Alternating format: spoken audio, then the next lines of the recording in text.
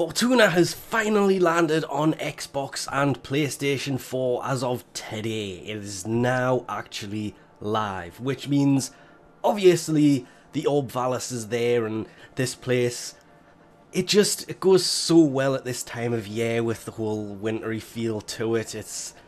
I wish they did this to the plains last winter, because the plains is green and it just had no winter effect to it. It did have that Plague Star event, but I would have given anything to have had it snowy. But hey, I'll take an entire snow map. It looks so nice. There is obviously caves, which are just... Some of these look absolutely amazing, and there's 30 of them in total, and I'm still missing 5 of them. I can't seem to find them. I've even looked up guides and maps and everything else and still can't find my way into these 5 caves. I don't know. The enemies out there, obviously new kinds of enemies, but not so different. They're still the corpus. There is then, of course, Solaris itself. Fortuna itself, and the Solaris United inside of it. You will, of course, first, before you do anything else, have to do the Vox Solaris quest, which... how do you explain this without too many spoilers? It's basically a introduction to the members of Solaris United, and at the same time, an introduction to the Orb Vallis itself. And honestly, it's a bit long-winded, but yeah, as long as you don't have you shouldn't have the bugs that were there on PC, because this is why it's been so late. All of the known bugs should have been fixed, but the members inside are actually interesting. Let's put it that way. You have Udi, which is the one responsible for the bounties and, yeah, Vox Solaris quest-related things, can't go into that. The business himself, which, yeah, he's an interesting one. He's basically fishing and conservation. There is Legs, who is mainly more companions. There is Smokefinger, who is the mining person. The changes to mining are actually really, really interesting. Rudzud, who is kitguns. Of course, kitguns have also come with this, and honestly, yes, there may only be 4 chambers at the moment, but they've already introduced, 4 new Moa parts that will be coming in the future, but aren't here yet, so we'll ignore those for now. And I think it's 3 heads for Legs, and 4 chambers for Rudzud, and then there's the basic mastery for these, ignoring, of course, I forgot their names. Is it Roki and Boone? The Vent Kids. These are the ones who are going to have the new form of transport, the K-Drive. And yes, I know, I've actually got it right for once, rather than calling it a keyboard, so just throw that in there, because lots of people like to tell me off for calling it a keyboard. Gotta add it just for the sake of it. K-Drives are really interesting. There is 3 of these for mastery, and these are actually, they're a pain to level up. Quite painful, actually. They take way too long. See, as you can imagine, 3 of them is going to take 3 times as long. But people have found ways around this and ways to kind of trick it into leveling up. Most of which has now been fixed anyway, so won't get too much into that. But do like the actual K-Drives. The more I use them, the more I'm getting used to them, but it's never going to take place of Archwing, because Archwing can get you across Orb Vallis much, much quicker. And of course, Garuda herself is here, and this is where the conflict between what they say and what this is come into play. They say this is 24.1.1.1, but the 24.1.2 changes to Garuda have made their way into this, so she is exactly as she is on PC, minus the fact that they haven't fixed the The issue with the range on Blood Altar and her first ability, Dread Mirror, it's still going to have a much longer range on console than it does on PC, so that will probably be fixed in a hotfix.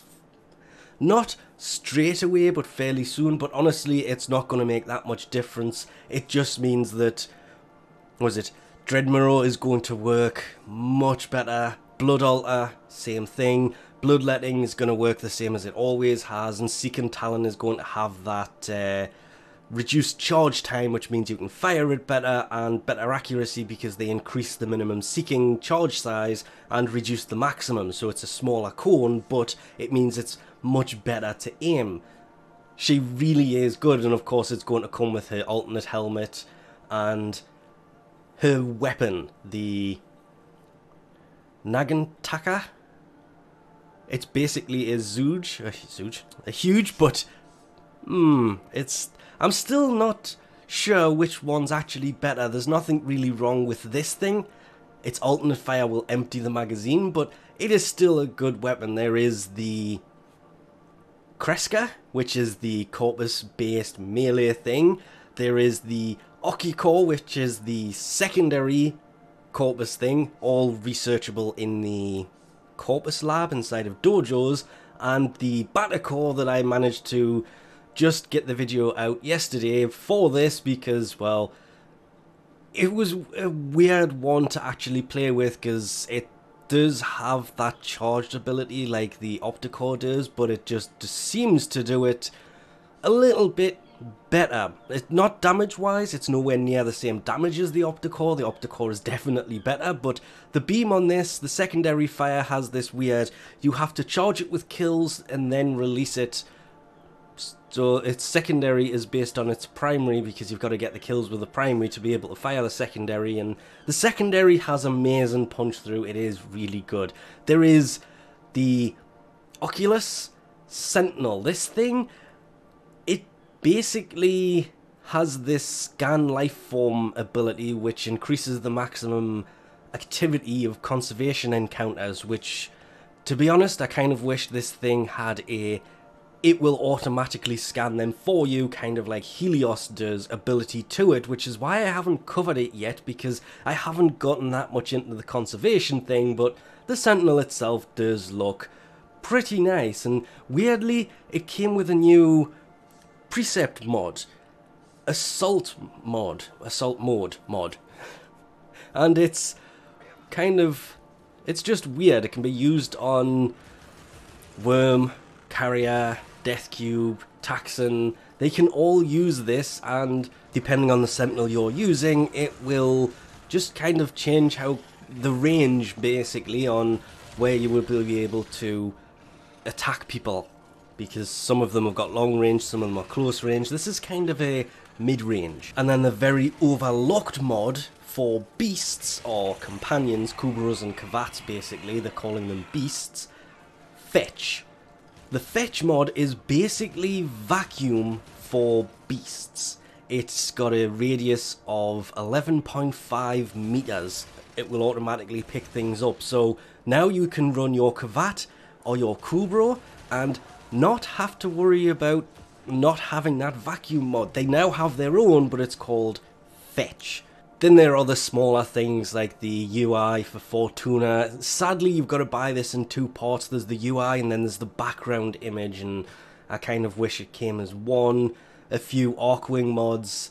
There's the Beast mods. It's actually not including the other one, but it has it's the dual stat mods, which a lot of people have kind of not noticed. There's the electrical and status chance, heat and status, cold and status, toxin and status for beasts. And these same mods have also been included for Arcwing. Cold, electrical, toxic. That's for the melee. There's 3 for the gun itself. The fire ones, in case you're wondering, were in an event a long time ago. So the dual stat mods are now available on Arcwing and Beast mode, and I never covered that for the PC version, so there you go. Console update exclusive, and the loading thing looks pretty nice, but honestly, it's just, I'm kind of glad this is here because there's things that I want to do. The only bad side to all of this added content to console is it's not available for Switch. They are working on the version for the Switch. It will come soon, and yes, the keen-eyed people may notice this is actually the launching soon window because at the moment it's not actually live, but it is, as of this video going up. It's just I didn't want to wait until that list actually launches in, if I'm honest, about an hour from now. So it's live, you can now go and play it. It's probably going to be a rather big update though, so you can set this off, get on with your day, and hopefully it might be ready sometime next January. Anyway, we'll leave this off here for now. Thanks for watching, and I'll catch yous next time.